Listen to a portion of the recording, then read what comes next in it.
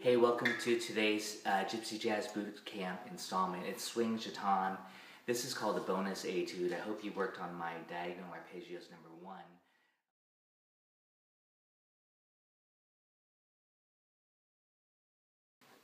Okay, so here's the breakdown of the Etude.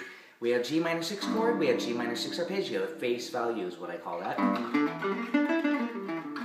We have A7, we go G diminished 7. We turn the 1 to diminished. It's a great trick for all these types of tunes that go to the 2 dominant. And then for the real 5, we go down a half step, F sharp diminished 7. And then back to G minor 6.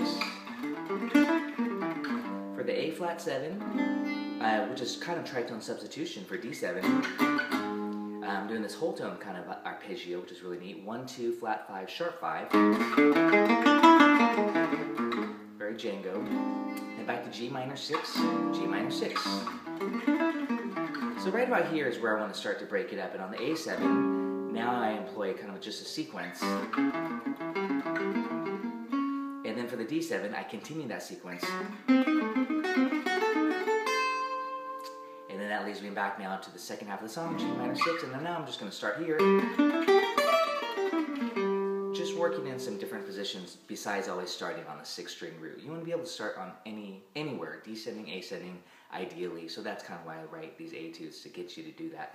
And then A7, G diminished, but we're going to, which is the same thing, creates an A7 flat 9. So we just did that G minor 6. And then we diminish it.